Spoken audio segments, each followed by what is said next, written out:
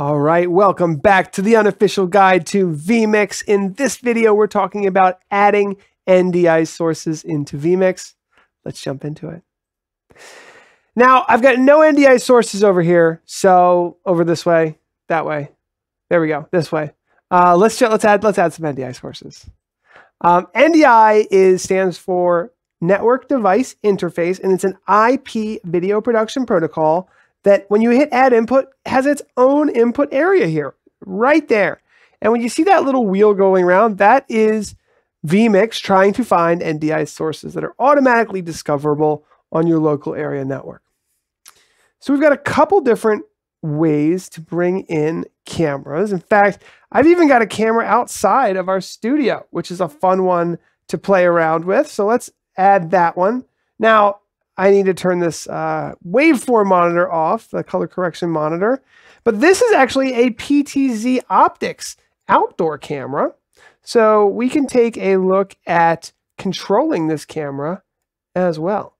So that's an NDI camera that we can control over the local area network with PTZ controls. So it's not connected to my computer in any way except for Ethernet. So it's a very nice way to bring in high quality video. And we can even make like presets. This is kind of skipping into our PTZ camera area of the tutorial videos. But for example, we have the ability to do PTZ camera presets, and that's all over NDI.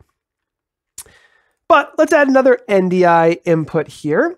Now, a lot of people like to use NDI for sending video over their local area network, but specifically to send PowerPoint slides. So a lot of pastors will have a computer where they want to send the slides back over the local area network to their vMix production computer. That's what I'm doing right now, actually. I have this computer sending video directly over to our vMix production computer. So let's add another source here. And after we do that, let's take a look at the settings. So let's add, this is just a camera inside of our studio PC. And I'm just going to add it in low bandwidth mode. So you have full bandwidth and low bandwidth. And then you have NDI HX. So let me just explain all of that.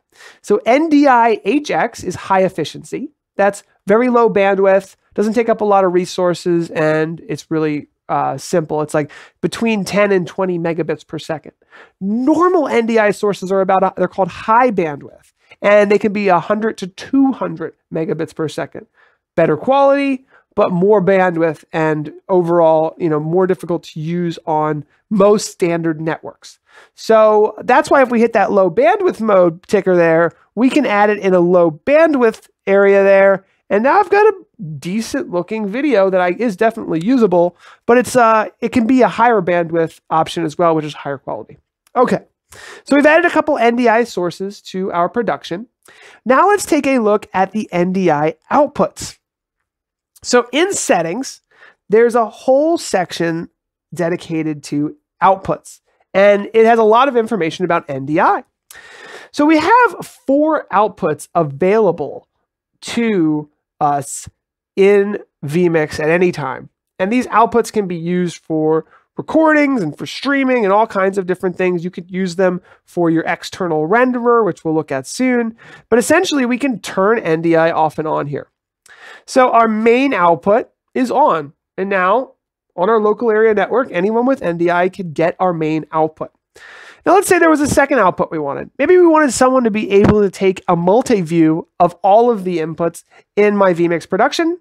I click NDI on. Now that is another NDI source on our local area network.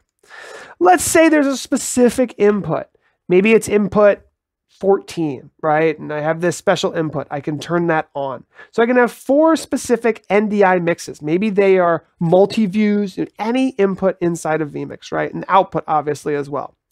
If we hit the cog next to the NDI output, we can change the audio channel that's included with the NDI output.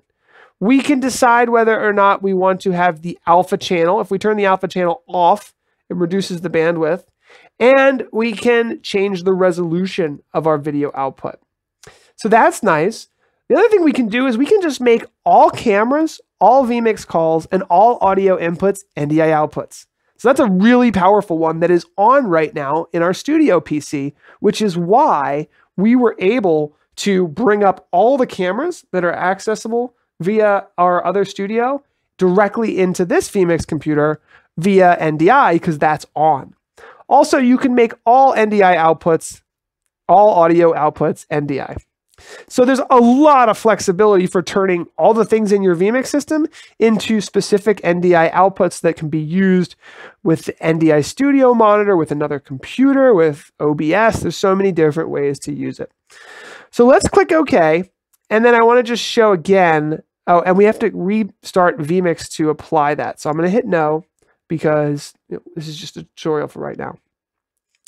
Now, inside of NDI, there's groups of NDI. So this is an entire group right here. And so you can see here, all the audio inputs, all the cameras are available via sources in this computer from the studio computer. And that studio PC there, that's the name of that computer. So this is an NDI group of NDI settings. So I can bring in a video of Michael there. Boom, now I have got it. And I can also quickly, oh, that was not the right one, was it? It's this one, I think. There we go. Oh, and that's another important thing to mention, is you can right-click any of these NDI sources, and you can make them low bandwidth mode. I think this is actually using up a lot of bandwidth on my computer now. And you can swap for what you'd like the output to be. So I could choose that, change it, swap it, and do a lot of things like that. So that's really good. Now I'm going to close that there. And finally, the last thing we'll look at is these NDI cameras or sources that you're using have the ability to do full color correction and color adjust. All right, that's a decent look at the NDI inputs and outputs inside of vMix. Let's get on to our next video, guys.